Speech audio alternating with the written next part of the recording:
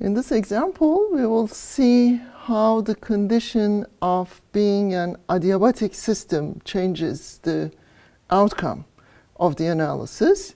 Here, my piston and cylinder assembly is in an insulation clad that there is no heat exchange with my system and its environment.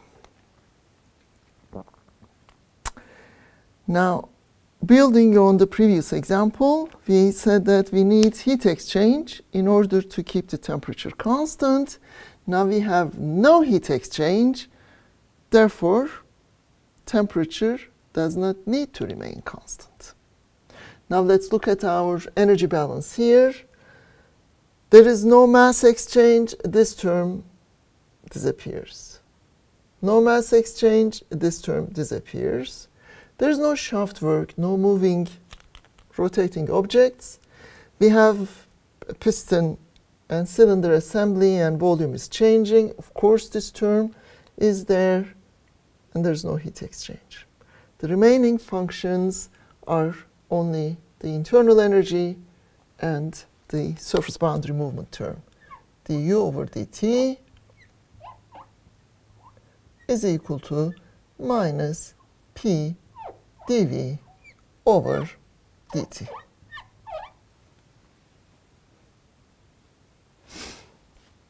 Again, my system is the gas. My gas is an ideal gas. I will call Ig to reflect ideal gas. And when I say ideal gas, I can use all the equations that are pertinent to the ideal gas. The equation of state, PV is equal to N times R times T, and the relationship between the internal energy of an ideal gas and its temperature. So, I will, now you see, here I have one independent variable. Time is my independent variable. But it just drops out of my equation because it's identical on both sides, and I can cancel it out. I can simply have du being equal to minus p dv. But still I need the relationship between u and v and p in order to be able to solve this problem. Now that relationship is not going to be totally straightforward, but we have a way of navigating around the problems, like we are engineers. Now first we made the ideal gas. We said that the gas can follow the ideal gas law. In other words, I can write on this side of the equation P from the ideal gas law, right? This is N times R times T over V, which I will write dV over V.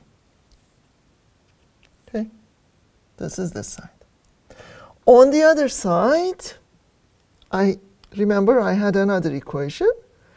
Internal energy of an ideal gas was only a function of temperature, that du over dt was a constant. So I have on this side N times Cv star times dt. Okay?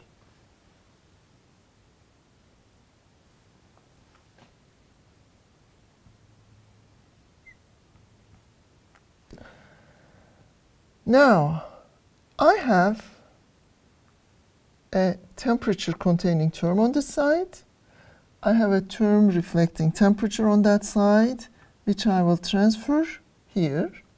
I will cancel n's. I will have Cv star times dt over t to be equal to minus r. I will take r here also, minus dv over v. And I will check the dimensional consistency of this equation. Here, volume divided by volume, dimensionless. Temperature divided by temperature, dimensionless. So, CV should have the same units as R. So let's make a note of this, that CV star has the units of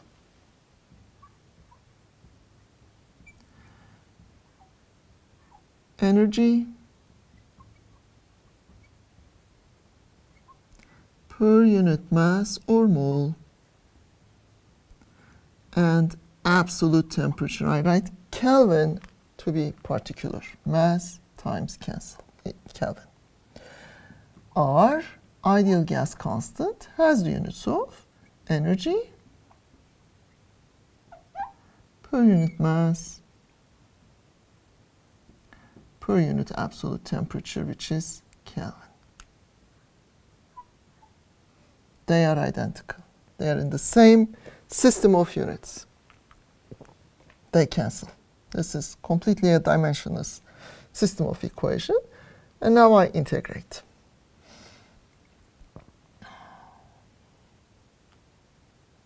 In my example, the seat capacity is independent of temperature. From T1 to T2, from V1 to V2. Okay?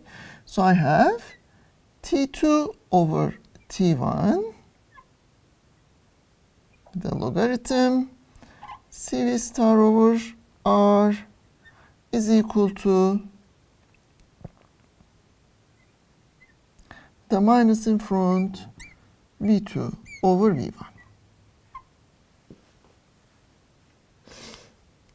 Let's add this to the power, minus 1.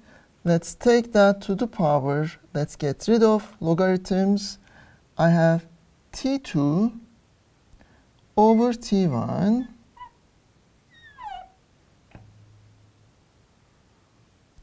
to the power CV star over R is equal to V1 over V2.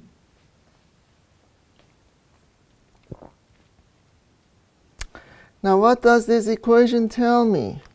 This equation tells me that if I'm going to change the volume of a gas under adiabatic conditions, the temperature of the gas is also going to change. If I'm going to compress the gas, the temperature will increase. If I'm going to expand the gas, the temperature will decrease. Under which condition? Under adiabatic condition. This is important. You must remember this.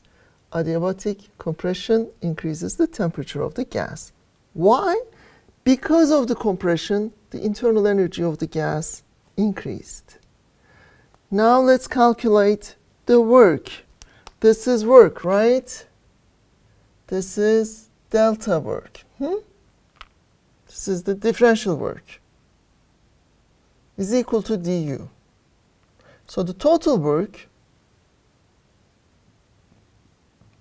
must be equal to integral of du. That is equal to n times CV star times dt. And work is equal to n times CV star times T2 minus T1. Where did I get T2? I got T2 from a knowledge of V2. I knew what the final volume would be. That was my problem. Although that wasn't very clearly stated in the beginning of the problem. I had a gas at V1.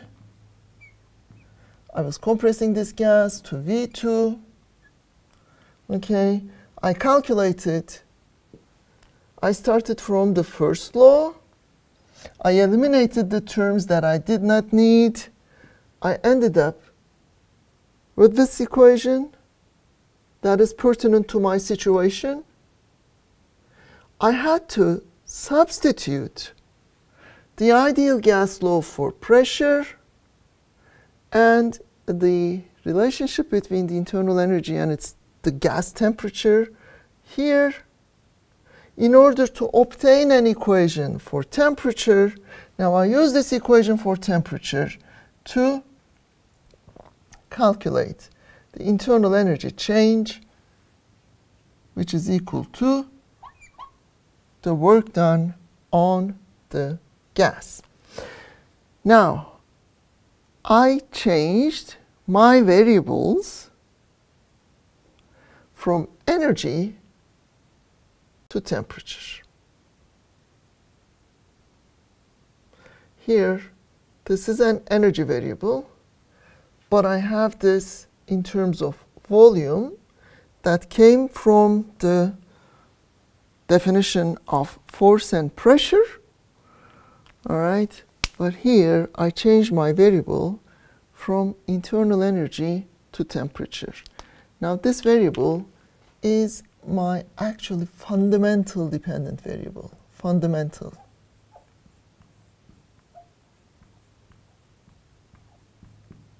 Dependent variable. This is a dependent variable, right? Dependent variable. What is my independent variable? It is time. But I changed it to temperature. This is characterizing.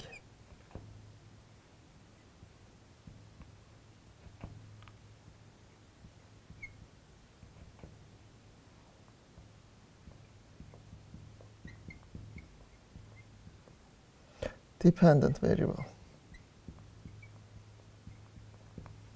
Okay? Between the fundamental dependent variable and the characterizing dependent variable, we have